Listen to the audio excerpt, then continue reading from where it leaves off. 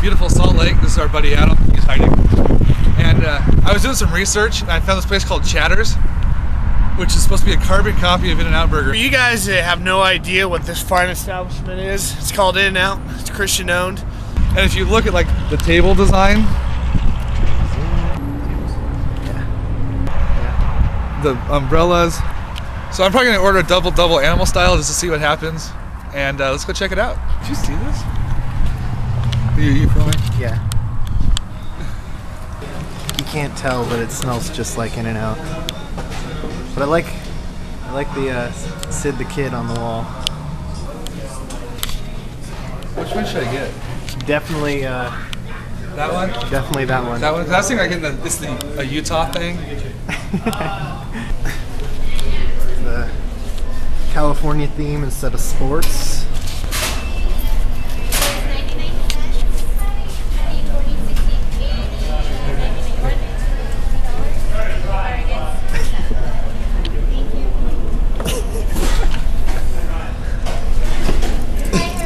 Good, how about you?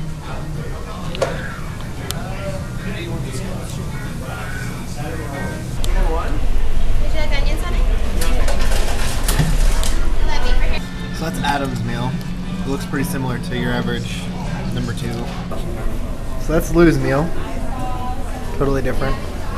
I don't know what you guys are saying. This place is totally different. Look, there's a baseball player on the wall. Ooh, that's true. Yeah, there's sports stuff because you can't really do the California thing when you're in Utah. Their cups aren't Coke. Show them the verse, Lou. Made in. Nope. Oh, there we go. It's John 3:16 in a very blurry kind of way. And that is why In-N-Out is better. Yep.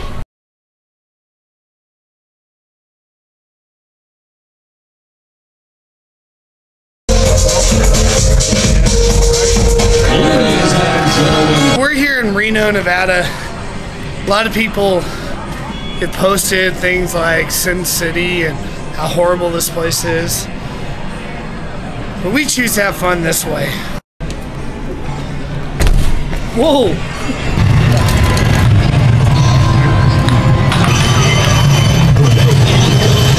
So we're sitting here at Circus. Right here's a game. Right here is what I like to call fishy. I told Lou I really wanted the fishy, but I wasn't willing to play the game. Lou is now getting $5. I told him I'd pay him back $5 if he wins, but if he loses, he's out $5. Sorry, Lou. I've learned all of my technique from Chris Gurney.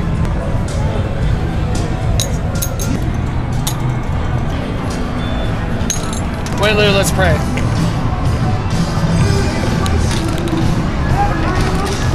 Last one. Oh, It's all right.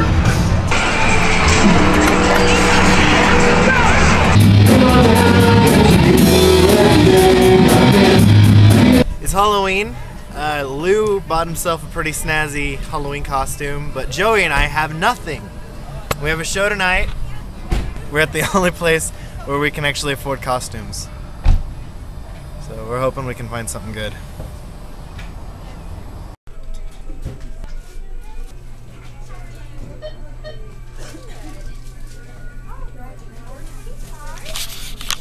This is dumb. All this stuff's like aimed for children. hey, what do you think of my costume? It's awesome. What do you think of mine?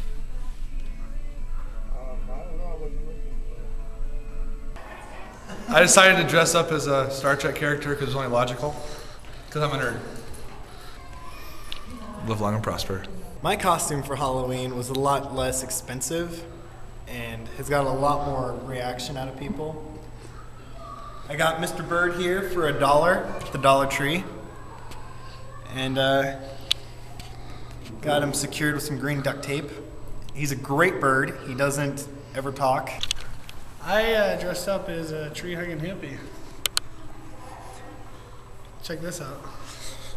Protect, preserve, discover, explore. Let's go back to discover.